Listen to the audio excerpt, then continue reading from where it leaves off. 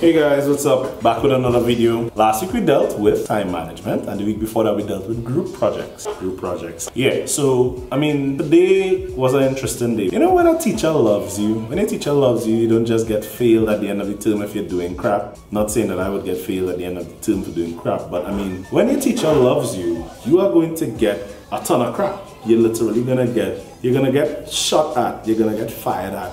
So that when you leave, your establishment, your place of education, you're not gonna get fired. Truth is, your last day of school is all about being professional. And I guess being professional means that you need to know all of the oh boy, this is a tongue twister. Being a professional means that you need to know all of the nomenclature. Somebody correct me if I was wrong. All of the wording that goes with your craft. So let's talk about presentations in terms of being specific. That would be the number one thing. Be specific. You're presenting on a particular topic. What is your topic about? How did you arrive at this? What are your sources? Eye contact. Many times you'd see me, I'm not really accustomed to being in front of the camera. I'm accustomed to being behind the camera. And I don't maintain eye contact at all. I'm doing it right now, probably because the camera is a little better, but trust me, eye contact is not my thing. But you have to do it. It commands your audience or whoever is listening to you, and it gives you a certain amount of presence. Now, basically when you're presenting, you have probably just a few seconds to win over your audience. So the video that you're actually watching now is probably very boring, but the way that I edit it is going to keep your attention, right? You're not going to be seeing all the pauses and all the little, boring aspects of the video because I edited. But what about when you're presenting? When you're presenting, you actually don't have that luxury. So you have to be dynamic, you have to be exciting, and you have to show enthusiasm, but you have to have your research. Remember, we were talking about, most of the cases, most of the stuff that you'll be doing in school will be research based in any case. Well, guess what? You have research to do. So I think that is what I should actually be talking about today, because that was the most pertinent topic of today. Research.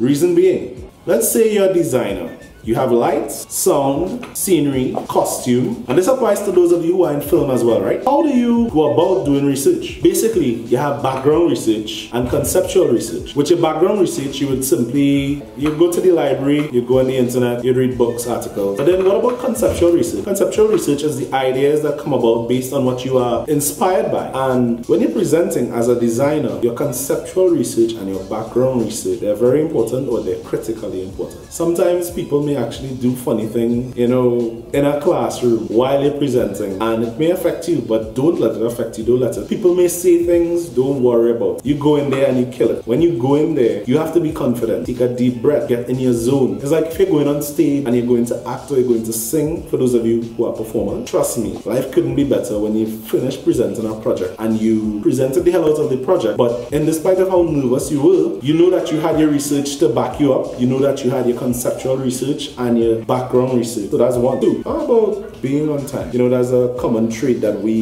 as Trinidadians do really always have in tact. But I say to you now, be on time, be dynamic, look professional, dress. As you can see, I'm currently wearing a jacket. But the thing about it is, there are more than one ways to look professional. You don't necessarily have to wear a jacket. I wear a jacket usually because in this freezer that I'm in, I said it, freezer, I am usually very cold, so wear a jacket. So let's talk about the things that we've dealt with thus far. Talk about conceptual research, background research, talk about being on time. Let's talk about being in the right team. When you're in the right team, you feel inspired and challenged to do what is basically better than what you think your potential is. Having the right team members is an absolute treasure. Having people that will challenge your status quo and the way that you operate is one of the greatest luxuries you could ever have. Also, there are things that you could do to better yourself.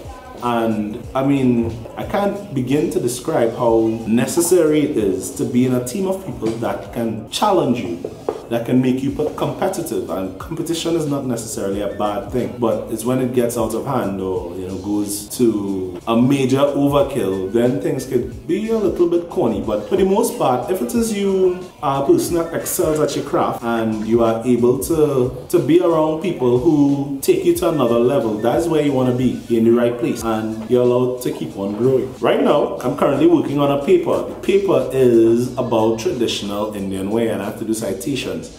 and it's for a subject called period style, costume and mask. You know, it's one of the last courses that we get to do. We, as being theatrical design and production students, people who do lights and sound, we have to do this thing called period style, and we must know all of the period, unfortunately. Because, I mean, if you don't know the period styles, how are you going to be able to do, you guessed it, background research and conceptual research? I guess research is it, you know? But yeah, and period style, knowing your period styles is very important if you're a designer, you know, because you may be working on a stage play, you may be working on a film, and these things may be dealing with historical evidence that is needed. As a result, what you can do is background research to a period. You'd want to research the clothing, culture of the time, the architecture. You'd even want to research the type of food that they ate at the time. There are many things that you can do. So until next time, it's Ronald George signing out.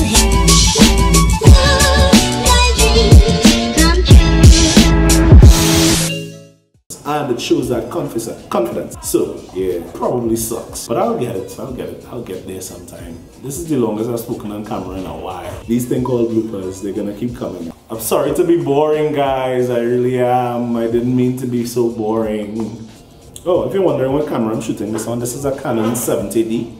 One of the most underrated Canon cameras of all time. So much so that the person who has it in their possession currently didn't even really realize how good it was until they started using it. I'm not sure what's gonna be happening with this video, but so, you know, this video is going so boring right now. Chances are this video may not get posted, but, you know, oh my god, this video is so all over the place. So I skipped one topic and then skipped back to the other. So, I mean, life goes on.